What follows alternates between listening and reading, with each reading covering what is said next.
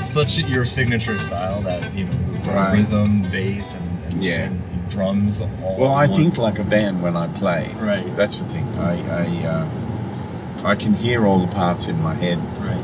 And I just push them out there. Yeah. Basically. When you're doing like let's say you're making an arrangement of like a classic song or something like that, are you like, okay, I got the bass, okay, now I got the drums, or is it kind of, does it all come together? No, it all comes together. It just all comes together. I see the big picture straight away. There's that Michael Jackson record I played on. Yeah, I hear the whole thing, and like when I write a song and everything's, I vision the whole thing, then I see the movie of the song in my head as well. Right.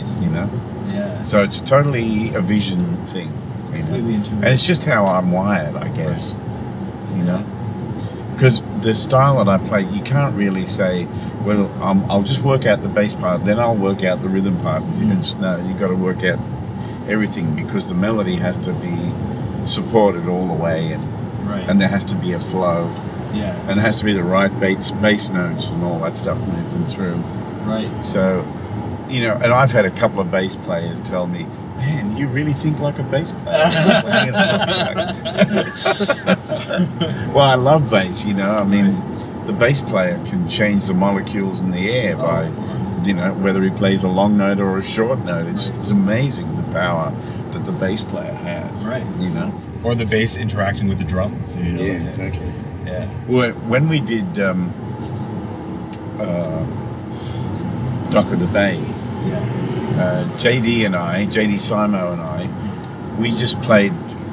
I was the kind of timekeeper, and I played that sort of slightly reggae rhythm all the way to map out the song and keep the time. Right. And JD sang the song and then played some slide on his acoustic.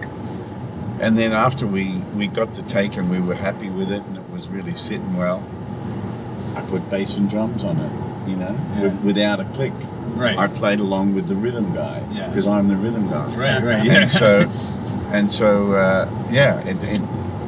that's the fun of recording for